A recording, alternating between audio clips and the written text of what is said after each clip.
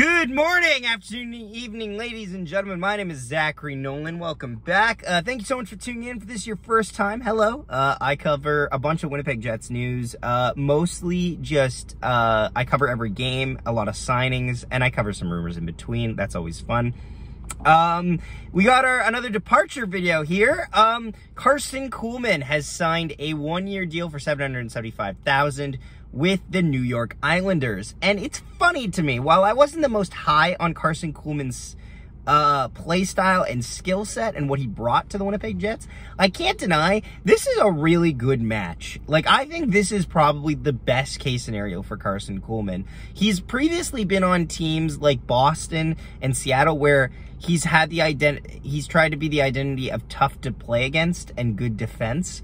And I feel like the Islanders are just the natural progression of that. He really didn't work on the Winnipeg Jets. It did help a little bit that he was at least with a Rick Bowness system and not a Paul Maurice Winnipeg Jets, because that systems are a little notoriously better on defense than Paul Maurice's are.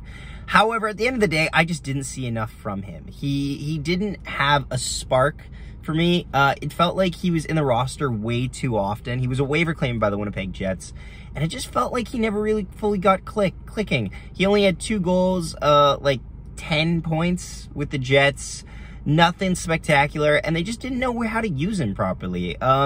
Hoping that maybe he makes the best of it on Long Island. I think he'll be fine, actually. I think he'll be a lot better with the New York Islanders than he will with the Winnipeg Jets, mostly because the Islanders' trap system and defensive structure is just better, and it leads to a lot more counterattack-based offense, which I'm not saying that's necessarily a strong suit of Karson Kuhlman. Karson Kuhlman is not very offensive player.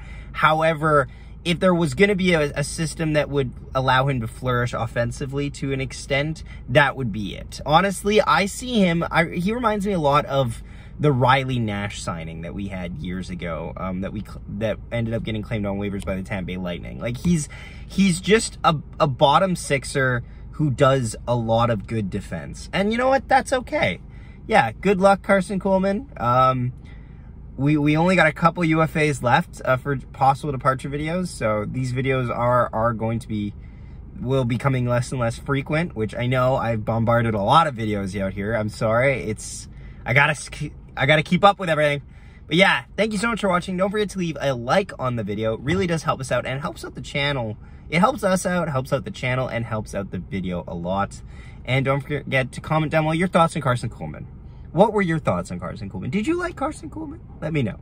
Thank you so much for watching, and we will see you next time.